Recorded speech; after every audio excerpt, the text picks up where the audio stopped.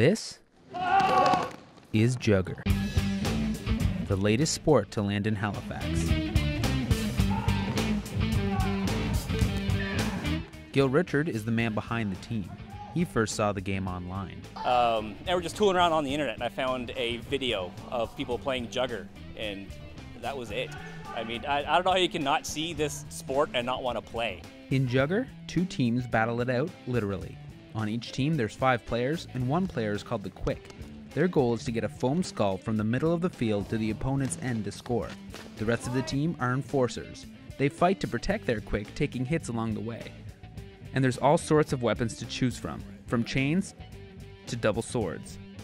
Matthew Lawrence is a first-time Jugger player. So my favorite part of Jugger is being the Quick and trying to get the skull. It's more strategy. You have to run, you have to know when to slow down, when to sprint, and so forth and so forth. And I just love that aspect. I want to be quick every game I play. Jugger is inspired by the 1989 movie The Blood of Heroes. Jugger. Outcast champions playing a game of survival. There are no outcasts at Halifax Jugger. Anyone can join, and Richard says it's a great way to stay fit.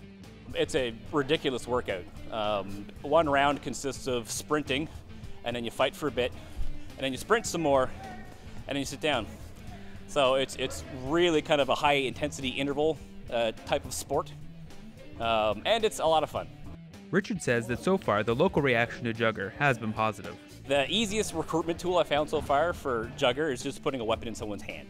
And you get like this revelation on their face and say, I'm supposed to hit someone with this, and that's it. That's when I know I own them.